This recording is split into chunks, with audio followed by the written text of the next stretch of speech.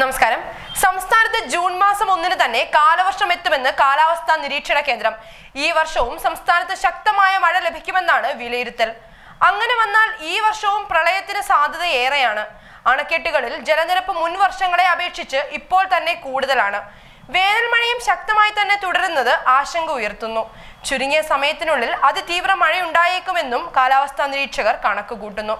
ബംഗാൾ ഉൾക്കടലിൽ രൂപപ്പെട്ട ഉൻപുൻ ചുഴലിക്കാറ്റ് കാലവർഷത്തിന്റെ വരവിനെ ബാധിക്കുമോ എന്ന് സംശയം ഉയർന്നിരുന്നു.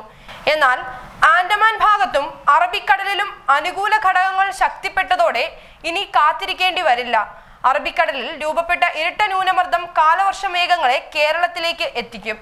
അതിനാൽ ജൂൺ 1-ന് തന്നെ കാലവർഷം കേരളത്തിലെത്തുമെന്നാണ് കാലാവസ്ഥാ നിരീക്ഷണ കേന്ദ്രത്തിന്റെ നിഗമനം. കാലവർഷം ആദ്യമെത്തുന്ന ആൻഡമാനിലും പതിവിലും നേരത്തെ ഇക്കുറി മഴയെത്തി. മെയ് 31-നും ജൂൺ 4-നും ഇടയിൽ അറബിക്കടലിൽ താഴ്ന്ന മർദ്ദമേഖലകൾ ഉണ്ടാകുമെന്നാണ് IMD ശാസ്ത്രജ്ഞരുടെ പ്രതീക്ഷ. മൺസൂൺ കാറ്റിന് മുന്നേറാൻ ഇത് അനുകൂലമായ സാഹചര്യമൊരുക്കും.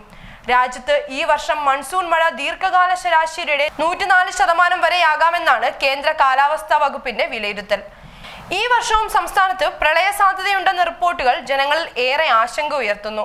സർക്കാർ കോവിഡ് പ്രതിരോധ പ്രവർത്തനങ്ങളിൽ ശ്രദ്ധ കേന്ദ്രീകരിച്ചിരിക്കുന്നതിനാൽ പ്രളയമുണ്ടായാൽ പ്രതിരോധിക്കാൻ വേണ്ട നടപടികൾ കാര്യമായി കൈക്കൊണ്ടിട്ടില്ല. 2018-ലുണ്ടായ മഹാപ്രളയത്തിന്റെ അനുഭവത്തിൽ കഴിഞ്ഞ വർഷം പ്രളയത്തെ പ്രതിരോധിക്കാനുള്ള മുൻകരുതലുകൾ സർക്കാർ സ്വീകരിച്ചിരുന്നു. COVID-19 രോഗികളിൽ ദിനം പ്രതി ഉണ്ടാകുന്ന വർധനയും ഇപ്പോൾ ഏറെ ആശങ്ക ഉയർത്തുന്നു. പ്രളയം മൂലം ആളുകളെ ദുരിതാശ്വാസ ക്യാമ്പുകളിലേക്ക് മാറ്റി പാർപ്പിക്കേണ്ടി വന്നാൽ അത് കോവിഡ് പ്രതിരോധത്തിൽ വൻ വെല്ലുവിളിയാകും.